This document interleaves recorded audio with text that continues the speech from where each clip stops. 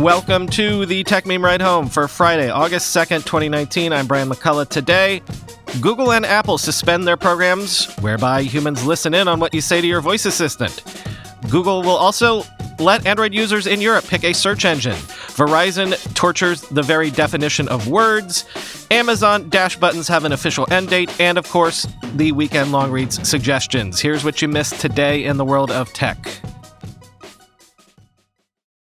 So I didn't mention this yesterday, but Google recently agreed to stop listening in on and transcribing Google Assistant recordings for 3 months for users in Europe. We have discussed a couple times how all of the major voice assistant platforms employ contractors who actually listen in on a subsection of what you say to your assistants in order to make the assistant's speech recognition better. Well, obviously, this looks like something that would run afoul of GDPR or some kind of European privacy regime. So, under pressure from the EU, Google says it will pause language reviews by humans for 3 months while it investigates how its practices can remain on the right side of those data laws. And I did not cover this as well, but last week it came to light that Apple too, like Amazon does with Alexa, and Google, as we just said, does with Google Home, Apple uses contractors to listen in on and grade responses that Siri gives you. To do so, they regularly hear all sorts of sensitive snippets of conversations, sometimes due to accidental Siri activations. So in essence, all of the voice assistants have this issue, even privacy-focused Apple with its Siri. No one is immune. But this morning, Apple said that it is suspending its Siri response grading program, their term for those human contractors listening in, suspend the program worldwide and indefinitely while Apple reviews its processes and practices, quoting TechCrunch. In addition, it will be issuing a software update in the future that will let Siri users choose whether they participate in the grading process or not. Quote, "We are committed to delivering a great Siri experience while protecting user privacy," Apple said in a statement to TechCrunch. "While we conduct a thorough review, we are suspending Siri grading globally. Additionally, as part of a future software update, users will have the ability to choose to participate in grading," end quote. So, quick scorecard, if you're trying to keep track.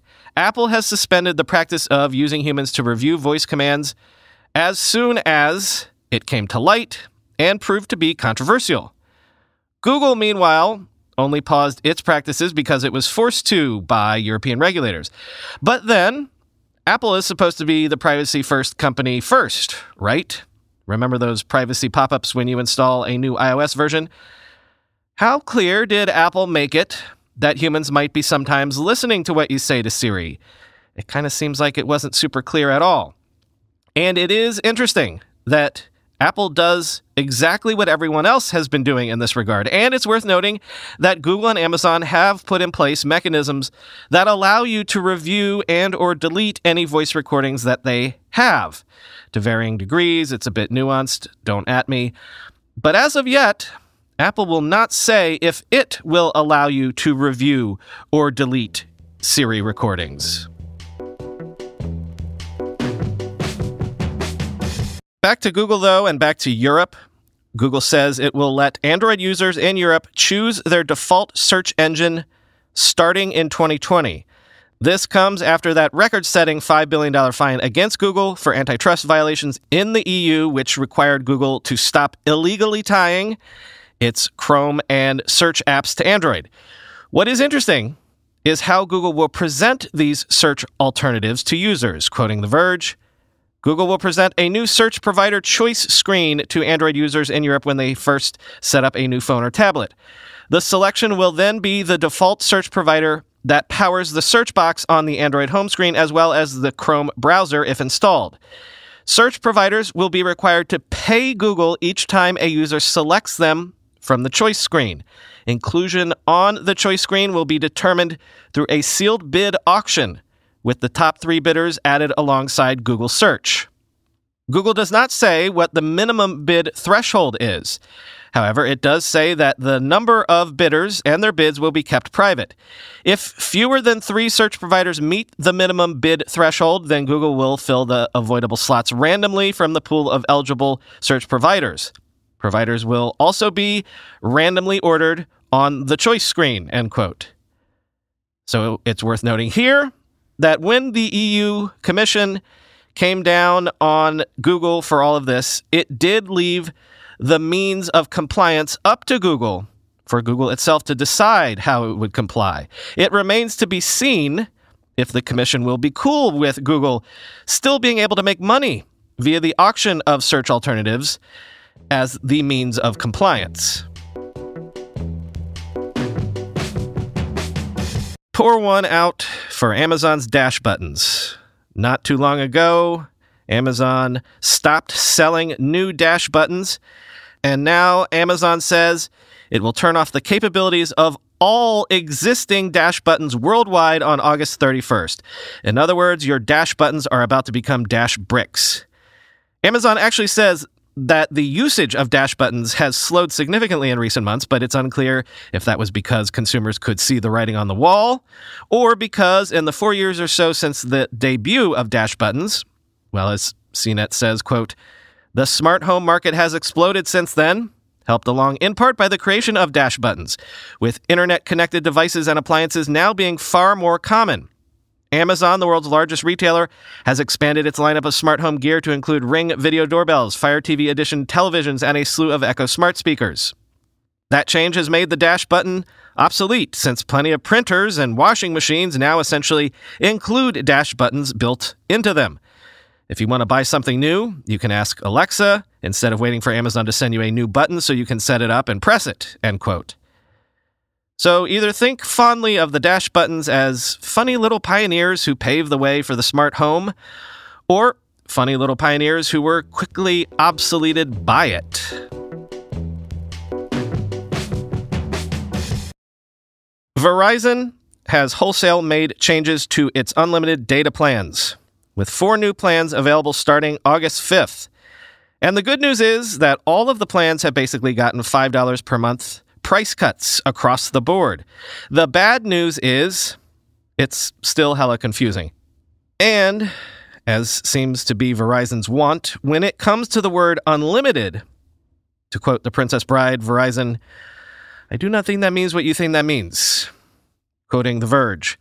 At the top of the list is the new Get More unlimited plan, which starts at $90 per month for a single line, with autopay enabled and not including taxes and fees, a caveat that applies to all 4 plans. It's essentially the company's old $95 per month above unlimited plan, just $5 cheaper and with 30 gigabytes of LTE hotspot data before you get throttled instead of 20 gigabytes. The rest, 75 gigabytes of LTE data, 720p video streaming, free Apple Music, and the various cloud storage and connected service discounts, are all the same as on the old plan. Why Verizon didn't just keep the name remains a mystery.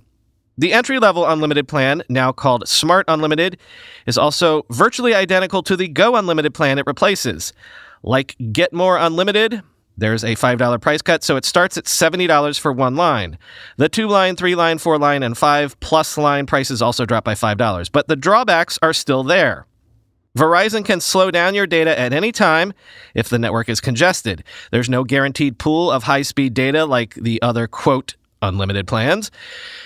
Video streaming is limited to DVD quality 480p, and while there is unlimited mobile hotspot data, hotspot speeds are capped at a maximum of 600 kbps. The included Apple Music subscription is just a 6-month trial, and unlike the other 3 unlimited plans, Start Unlimited, like Go Unlimited before it, is the only one that doesn't include Verizon's limited time free 5G data offer.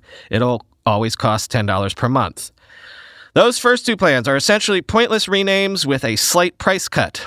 It's the middle plans where things start to really get confusing. You see Verizon's mid-tier unlimited plan, end quote, because you know what? Screw it.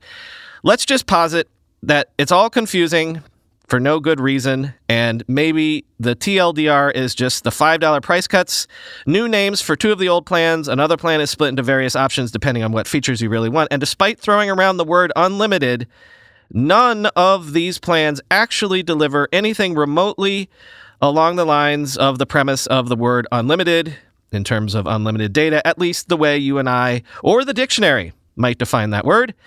But hey, over at AT&T, they're giving you what they're calling 5G, which is not, by any scientific definition, actually 5G. So, carriers gonna be carriers, I guess. It's Friday, so as per usual, it's time for the Weekend Long Reads suggestions. First up, Wired has a piece looking at something funny that's been going on with open source projects lately. In short, they're becoming proprietary. Redis Labs licenses add-ons for its core product, so Amazon and other competitors can't use it. Confluent and CockroachDB do similar things. MongoDB relicensed its database product under a new server-side license, etc., etc. So Wired asks, what happens to open source when all of a sudden open source comes with a whole slew of catches that make one question the whole concept of what open source even means?